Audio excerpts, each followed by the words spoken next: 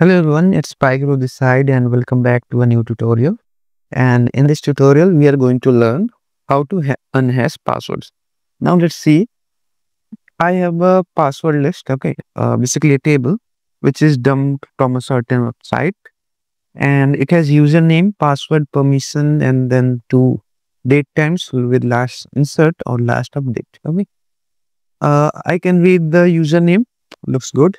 You can see this is admin and it has permission turned on, which means this is actually the admin.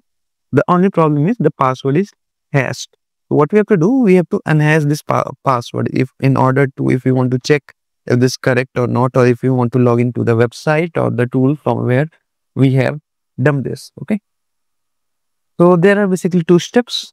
First, identify what kind of hash this is, and second, try to unhash the hash. So for that, you can use tools as well, or you can use online websites. We'll be simply using online website. So let's just go to the first step, and that is how to identify what kind of hash this is. So for this, it's actually very easy. You can just open any tool like ChatGPT, Gemini, or DeepSeek. Let's try with DeepSeek. I'll just type find out what kind of hash this is, or help me decrypt it. Okay, and just paste your hash. I know this may not be able to decrypt it, but it will tell me what kind of hash this is. So see, this says the hash is 40 characters long, which is consistent with SHA-1 or RIPE MD160. So given its structure, it is most likely SHA-1 hash. So it says this is a SHA-1 hash.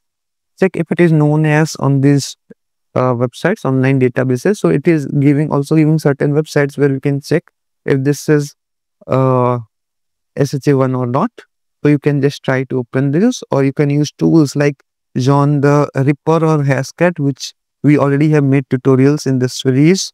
Okay, so you can try Hashcat like this, but you have to pass a word list. Okay, yes, and there are a few more things which is written like here, but our first task is completed, that we have identified what kind of hash this is, SHA-1. Okay, then all you have to do is you have to type SHA-1 hash decrypt online. You can also try these three websites that it has mentioned here: Hashkiller, Crackstation, or Hashes, or you can just use anyone from these. Okay, see, there are a bunch of appearing here. The one I'm interested in currently is this MD5 hashing. Okay, so let's try MD5 hashing. .net.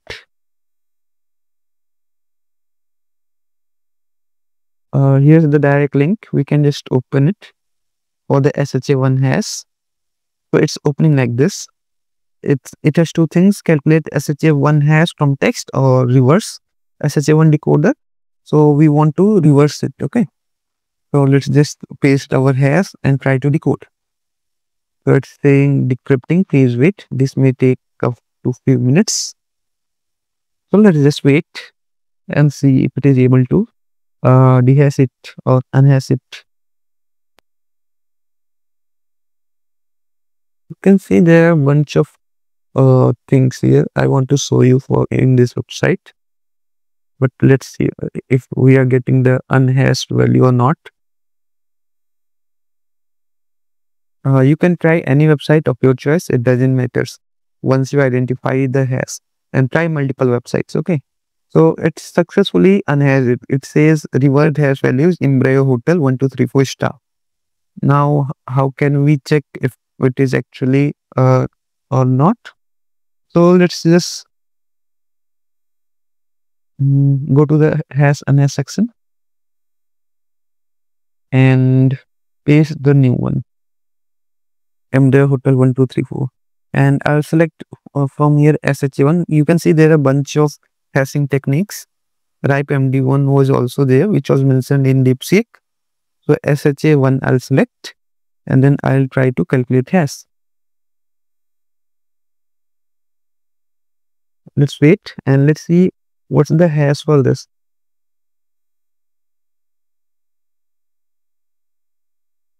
Okay, so it's giving MD5 hash value, but if I scroll down below, see inside the table, this is giving me the hash value in all these formats: MD2, MD4, MD5, SHA1, SHA2, 24, 256, 384, right MD, Whirlpool, Snapproof. So there are a bunch of hashes, okay, which you can get here. You can just scroll down and check for any, okay. So ours is this one, E742. Let me copy and just verify. Or let me just paste here. You can see this is matching. Okay, so it means we have successfully unhashed Embraer Hotel 1234. You can just copy this and paste there, and you will also find the unhashed value of this. I hope it works for you. So this is it for this tutorial, guys. Let's meet in the next tutorial. Thank you.